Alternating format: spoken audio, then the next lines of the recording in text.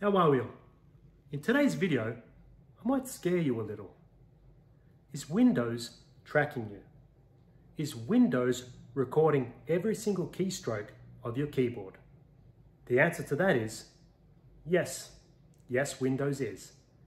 In those thousands upon thousands of pages of the terms and conditions which you press accept on, that is one of the things that you agree to.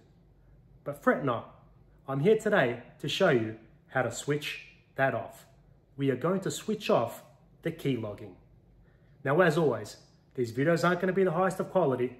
They might be pathetic looking, but I am going to get you there. Here is a brief description of what a keylogger is. Keylogger, or keylogging, is a type of software that keeps track and records all your inputs and keystrokes on your keyboard.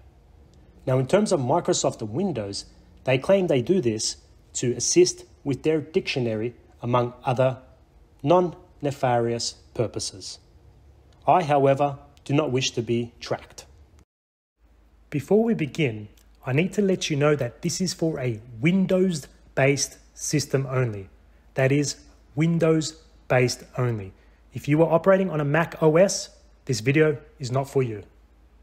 The first thing I'll get you to do is click on the Start button located in the lower left of the screen. Using your keyboard, I want you to now type in Privacy Settings. Upon doing so, the Privacy Settings application will appear. Using your mouse, I want you to left-click the application. This will bring up your computer's privacy settings. I want you to next, using your mouse, left-click on Inking and Typing Personalization. This is where the settings reside for the keylogger. By default, Windows will leave this as switched on. As mentioned prior, the keylogger will track your keyboard entries and send them off to Windows, where Windows will monitor your computer keystrokes, thus monitoring your computer activity. If you would like to turn this off, simply check the button and it will now be switched to off. And there we have it. You have now switched off the keylogging.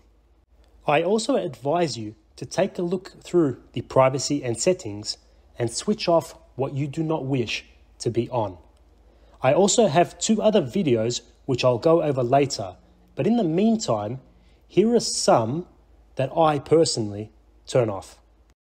Scrolling down, I want you to click on App Diagnostics.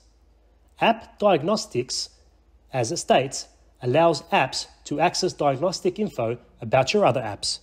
Personally, I do not wish for this, so I have switched it off. Next, I will get you to scroll to Diagnostics and Feedback.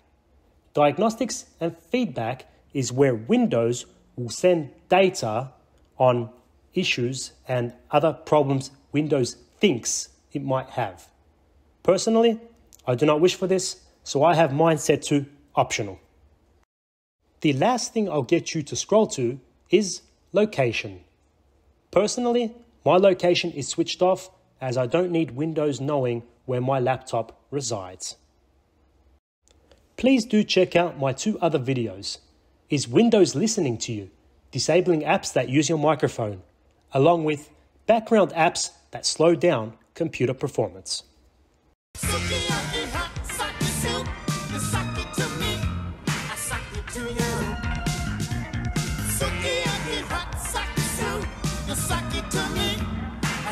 To you.